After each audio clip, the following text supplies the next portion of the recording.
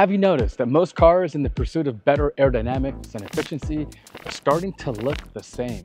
Well, that is not true for this car. This is the Aptera, and it's one of the most efficient cars money can buy, and it looks like nothing else you'll see on the road. Jack was here 2 years ago in beautiful Southern California to drive one of these, but now fast forward 2 years and production intent models are coming off the line, and they believe that manufacturing and shipping to customers will happen in about a year's time. So we thought we'd come back out and give you an update on Aptera. Welcome to the Fully Charged Show. Love the Fully Charged Show? Join us live in Canada this September, the South in October, and Australia and London in 2025. So with the Aptera, you got to start with the solar panels. Up front, we have the solar on the hood. Then you have solar on the dash, by the way, you see that down there, on the roof, and of course on the back hatch lid as well. Now, one thing that has changed from when we first saw the Aptera is that that is now glass. Before they were using a polycarbonate, but in the interest of longer lasting and better performance and scratch resistance, all those panels are going to be glass. It's going to be pretty amazing. Also, here you get a good look at the mirrors. Because of US regulations, you have to have an actual physical mirror. They've got that, plus cameras, which we can show you here on the inside. You've still got the full fairing wheels as before. Now this is the Gamma model, so there are some changes between this and production, and we'll highlight those as we go. But as we move along the back here, look at this window. And this is, as you can imagine, what was required to get that to open into the door. Speaking of doors, check this out. Opening the door has a knock sensors right behind the logo, and you've got the actuated butterfly doors. Coming along to the back, another big change is that the hatchback opening is going to extend all the way. I think that's probably a smart move, because otherwise you're going to scratch this up as you load things in and out. And we'll show you that here as we talk about it. So here is a production intent model, and you can see here with the stamped part, this is part of the opening and extends all the way to the back. One of the things about the Aptera that caught my eye from the very beginning was their choice, even before it was a thing, to use the Tesla charge port, the NACS port, if you will, just because of how slim and low profile it is. It fits very well here on the tail lid, but that is actually now a thing. They were one of the early companies to petition for the US to use that charging standard, and I'm really glad they did. Interestingly, the Aptera is classified as an autocycle, which has some interesting ramifications here in the US. For example, it's closer to a motorcycle in terms of designation, which means the headlight has to be in the middle, right? You would normally on a motorcycle have the headlight right in the middle, which denotes that it's a smaller vehicle. So even though this is much larger, it has the headlights out in front. Earlier prototypes had them on the sides. And in Europe, that might be the opposite, because I believe they have to have the lights out as far as possible. So instead of individual hub motors on each wheel, they've decided to go with this, a Vitesco EMR3 150 kilowatt electric motor. Now this will be mounted inboard right around here with true drive axles to either wheel. Part of the reason why is this is a tried and true motor and controller and inverter that's been used on millions of vehicles already. So when you already have a spaceship and carbon fiber monocoque tubs and so much other innovation going on, the last thing you need is to overdo it. So I think starting with this kind of makes sense. This is 150 kilowatt, as I mentioned. And interestingly, I realized that this inverter design is what made it difficult before. Also, with having hub motors, you'd have two different inverters, two different controllers, and this just kind of simplifies that entire process. All-wheel drive models in the future might have a hub motor for the back, but for the launch edition, you're looking at the powertrain. And for a vehicle that weighs 2,200 pounds, this should be quite peppy.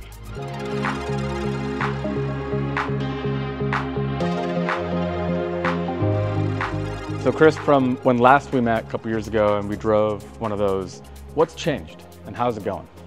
Yeah, you know, this was made very much the same way that I made my boats. Resin-infused composites. So you've got an A-side mold, and you lay your material in the mold, and then you put a bag on top, and then you put it under vacuum pressure, and basically you inject resin in one side of the part and it flows to the other. The problem is it has to stay under bag for 4 or 5 hours.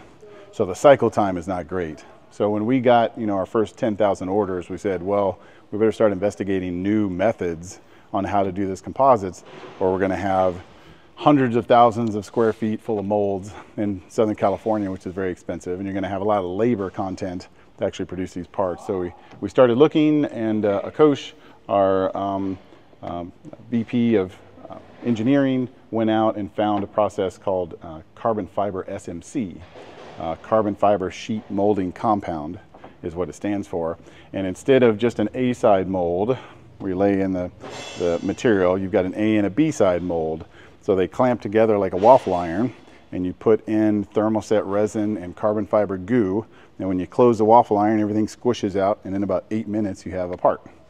So this is really conducive to our big parts as well, but it's pretty cool to see the process and see how big the parts are, and just know that, you know, it can match our tack time. So if we want to build, you know, 50, 100,000 a year, we can do it with this process. Got it. You want to show us what you're talking about? Yeah. I see it over here in the corner. So the green parts evolved into these white and black parts, and the black parts are carbon fiber SMC, and you'll hear it in the supercar world.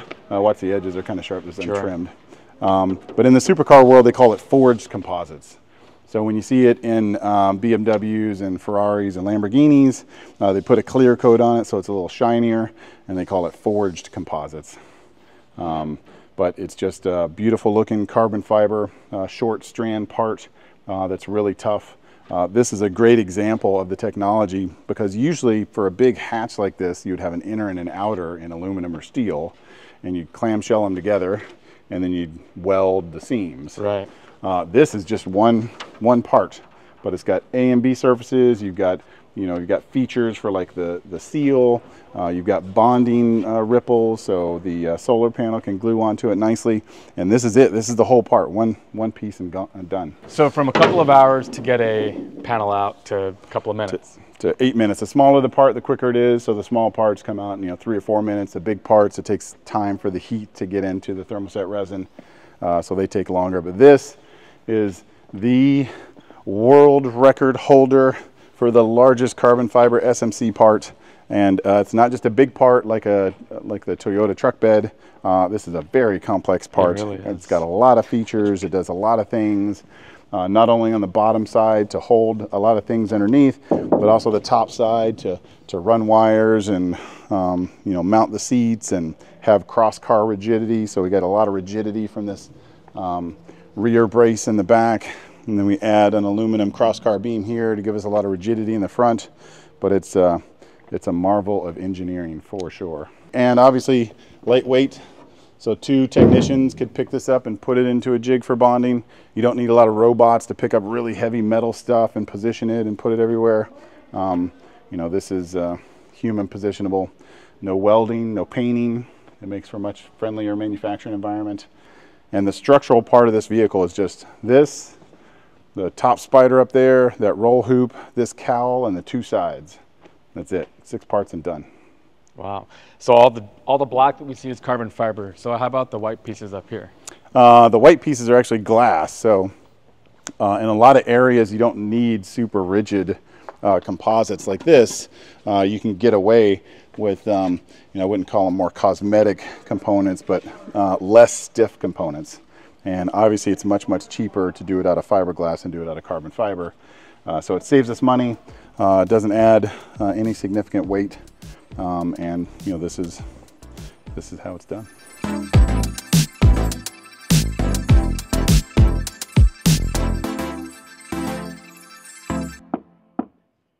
Now again, this is not a production model, but let's just take a quick look here on the interior. Couple things will be pretty much as you see here. You'll have a rear view camera mirror up here because the early models will come with a full solar panel back, which is the way I'd option it as well. And again, you have your traditional mirrors that are mechanical and physical, but you also have the cameras. The screen is a little bit small to fit nicely in the cabin, and you're gonna have some controls on the steering wheel, and I think it's gonna be just one color. But the biggest change on the interior actually has to do with the manufacturing improvement, and that's here on the gear tunnel. As you can see here, the old gear tunnel, and gear tunnels like this that run the length of the car are largely for rigidity and for structural integrity. And this one is so massive that it didn't leave as much room. But check out this. Thanks to their new forged carbon fiber manufacturing process, this gear tunnel is reduced that much, and the integrity is retained in other components and stamps along the entirety of the tub. And as a result now, that center console area is going to be a lot larger for storage and whatever else. Also, the passengers are moved closer inboard to maximize space, especially on the walls, and just a million small little things. But by and large, it's the car that you all love, and it's just getting closer and closer to being ready for manufacturing. Again, this is the Gamma. This is not the full final production, which would go all the way over. But let's take a look at the space back here. I love that. That's just the coolest thing. Again, even though this is a pretty small, compact car, it is absolutely massive back here. About 7 feet, I think. And if you have this all the way up for camping, we've shown that in previous episodes where you have like camping accessories and everything else. But this is a really practical car. But what do you think? Would you buy the Aptera? I'd love to know. Sound off in the comments below. And maybe we will see one of these things at an Everything Electric show in the near future. All right, that is a quick look at the updates happening at Aptera. And if you have been, thank you so much for watching.